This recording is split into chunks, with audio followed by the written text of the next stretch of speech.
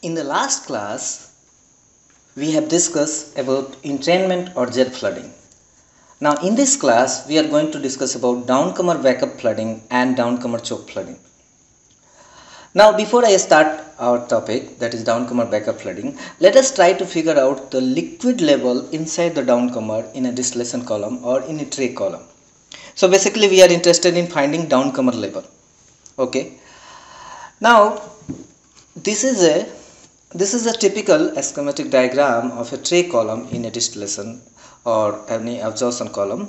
Now here what we find that the pressure of vapor below this tray is Pn and pressure of vapor above this tray is Pn minus 1.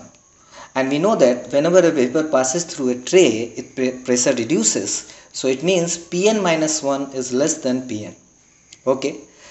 Now it means that the pressure above this downcomer level is Pn minus 1 and this downcomer fluid has to flow to a region where pressure is Pn plus this liquid head. Okay. So it means that downcomer liquid has to flow from this low pressure region to high pressure region. Now how can a liquid will flow from a low pressure region to high pressure region? The answer is actually liquid always flow from high head to low head. It doesn't flow from high pressure to low pressure, though usually in a horizontal straight pipe when pressure is high, then usually head is also high, and that's why in horizontal straight pipe liquid flow from high pressure region to low pressure region. But in reality any fluid may flow from low pressure region to high pressure region if head is higher at low pressure region than head at higher pressure region. So here what happened, pressure at this point is Pn minus 1, which is smaller compared to the pressure at this point where liquid has to flow. It means that the level inside the liquid should be sufficient enough to develop enough pressure such that the pressure at this point become higher than the pressure at this point. Then only on this horizontal level liquid will flow from this point to this point. Okay. So the level inside the downcomer will basically go on by the hydraulics, tray hydraulics. It means that if tray pressure drop goes high, then liquid head required for developing sufficient pressure will also goes high. Similarly, if the level on the tray where liquid has to flow goes high, then again downcomer level will go high. Again, one more point, whenever a liquid or whenever any fluid exits from any pipe or any for example here in this case downcomer, then there will be an exit loss. We have studied about this entry loss and exit loss in our fluid mechanics course curriculum. So when downcomer liquid will exit from this downcomer, then there will be a loss, and that loss we should also be compensated by this downcomer level. Okay. So usually we find that the exit loss usually used to be proportional to the square of velocity. So when velocity of downcomer liquid which is exiting from the downcomer goes high, then this exit loss will be high, and that head should also be developed by this liquid, downcomer liquid. So based on this understanding, I can summarize all those things that the liquid level inside the downcomer will be sum of 4 factors. One is liquid escape velocity, liquid exit velocity. When it goes high, it means head loss or exit loss goes high, it means level inside the downcomer goes high. The level required to develop sufficient pressure goes high. So higher level will be inside the downcomer. So this is also called head loss under downcomer apron. Again, wear height. When wear height goes high, then liquid level on the tray where the downcomer liquid has to flow goes high. It means liquid level inside the downcomer goes high. Similarly, crest height. If crest height is high, then downcomer liquid level will be high.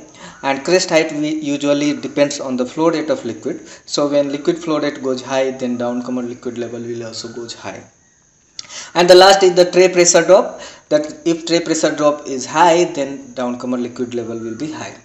So if I write this all these parameter numerically, then I can write downcomer liquid level ZC, that is liquid level inside the downcomer in terms of clear liquid, will be equal to level of liquid on downcomer on the tray where liquid has to flow from downcomer, plus the tray pressure drop, plus the head loss due to exit head loss. Now tray pressure drop, as we have discussed, can be written as dry tray pressure drop plus hydraulic tray pressure drop, and hydraulic tray pressure drop usually becomes equal to the clear liquid head on the tray, and that will be equal to beta times HW plus HOW. So if I write HT in terms of hydraulic tray pressure drop and dry tray pressure drop, then I will get this expression. Now this height inside the downcomer is in terms of clear liquid. Now usually the liquid inside the downcomer is not clear, because we have discussed that whenever liquid flow inside the downcomer, it carries some vapor also inside that it, and because of that reason the liquid inside the downcomer is in the form of froth. So the actual density of liquid inside the downcomer is smaller than the clear liquid density, and because of that liquid level inside the downcomer will be higher than the liquid level given by this expression. So if I want to know the actual liquid level inside the downcomer, then we have to adjust by some aeration factor, which will depends on the vapor carryover by the liquid inside the downcomer. So if I will adjust, then I will get the actual liquid height, which will be equal to clear liquid height divided by some aeration factor, which usually remains less than 1. So clear liquid height will be higher than actual liquid height will be higher than this clear liquid height. So what happens if my clear liquid height goes high, it means my actual liquid level goes also high. Now in some cases, if pressure drop goes high, or liquid level on the tray goes high, or exit loss goes high, in all these cases what happens, the height required to develop the pressure also goes high. Now in extreme case, when this height become equal to the tray spacing plus this wear height, then what happens, this downcomer will be filled. Now in that case, the liquid on the above tray will not flow in this it cannot flow in this downcomer, and this condition is called downcomer backup flooding. So you got my point. A liquid level required due to hydraulics of tray inside the downcomer, a liquid level is required, and if pressure drop or tray level or exit loss goes high, then liquid level required inside the downcomer goes high. Now if in extreme condition, if level becomes equal to the tray spacing height plus wear height, then liquid from the above tray cannot flow inside the downcomer, and the tray becomes flooded, and this flooding is called downcomer backup flooding. It is also known as liquid flooding because it usually happens at high liquid flow rate. We are going to discuss about this. So as we discuss in entrainment flooding, that what are the factors which affects entrainment flooding, let us now discuss about factors affecting downcomer backup flooding. In what condition this downcomer backup flooding will take place. Okay, so downcomer backup flooding usually take place in high pressure system. Why? See, we have discussed about the liquid which is going inside the downcomer may carry some vapor, but whatever vapor which carried by liquid, what happened, this vapor disengage before liquid goes to the below tray. Now this vapor disengage, why? Because there is a density difference between liquid and vapor, and because of that reason the liquid exert a buoyancy force over the vapor bubbles, and because of this buoyancy force this vapor disengage and goes back to the above tray. Now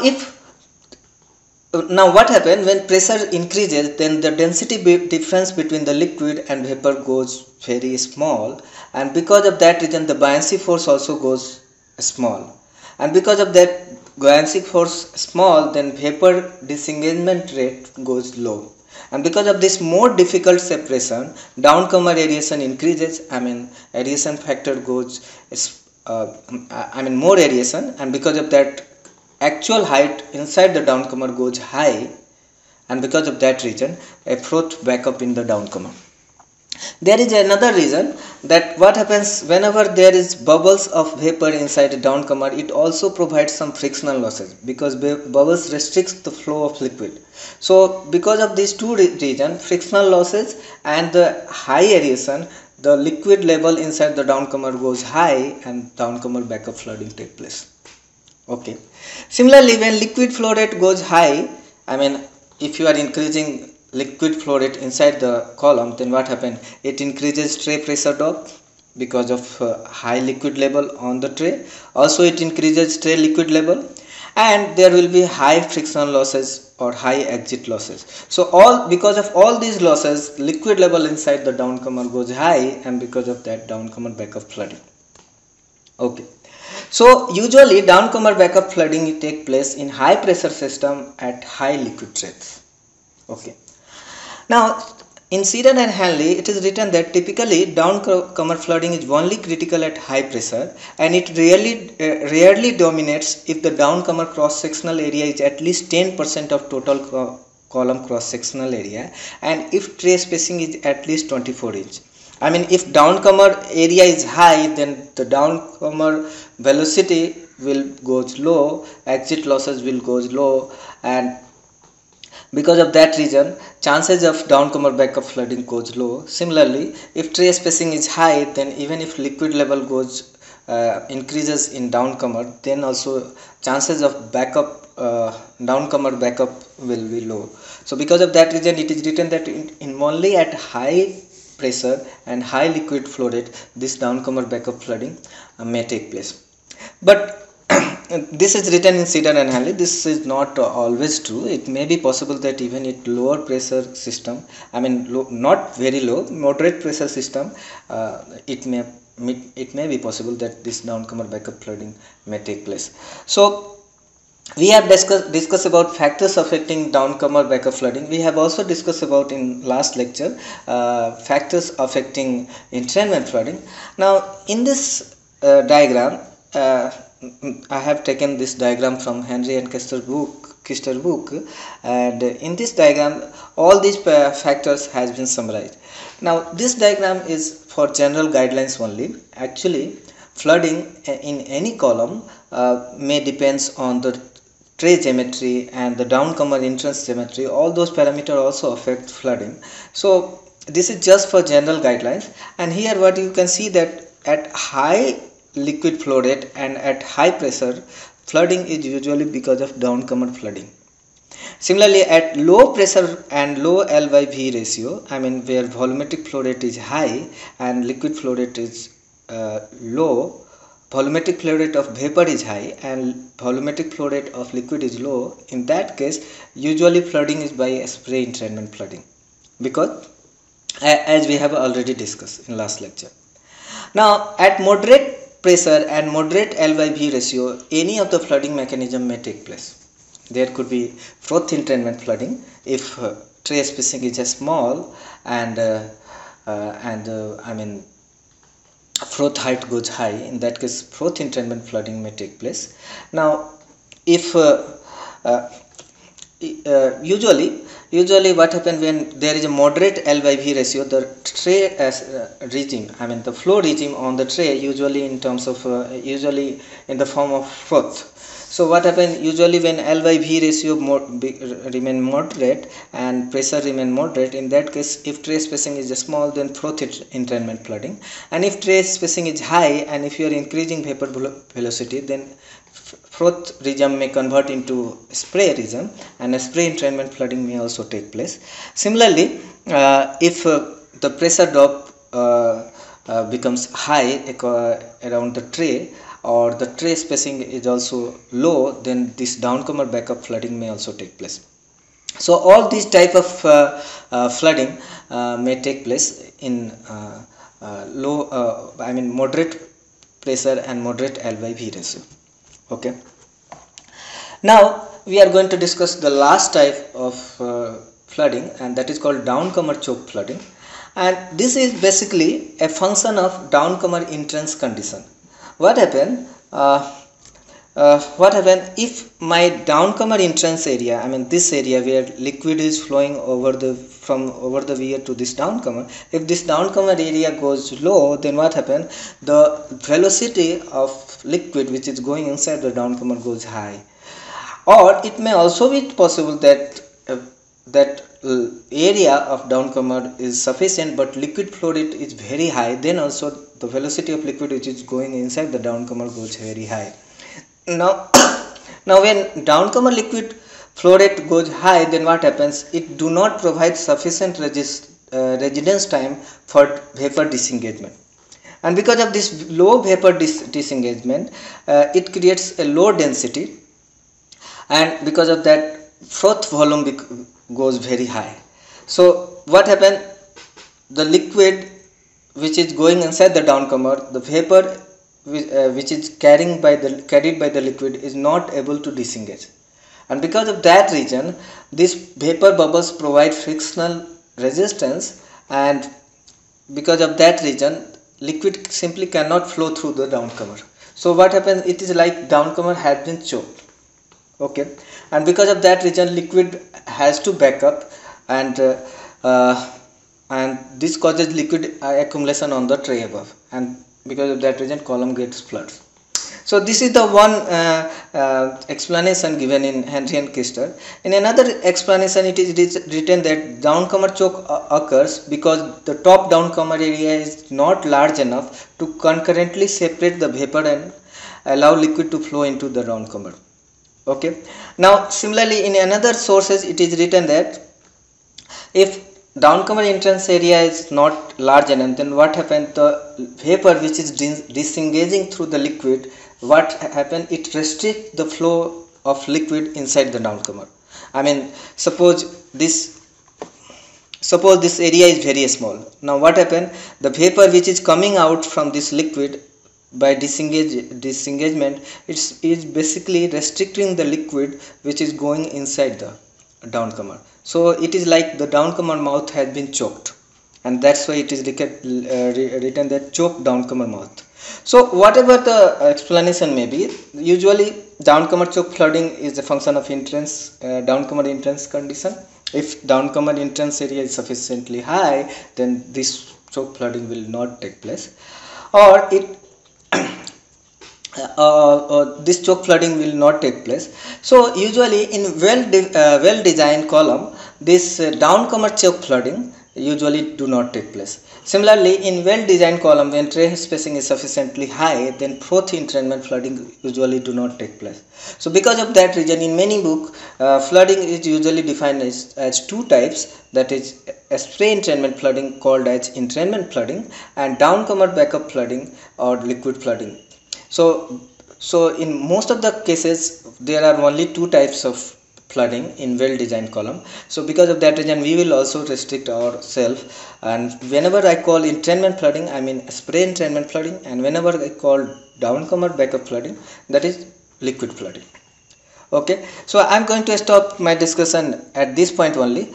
I have given all this information from this book, these books by Norman Lieberman's.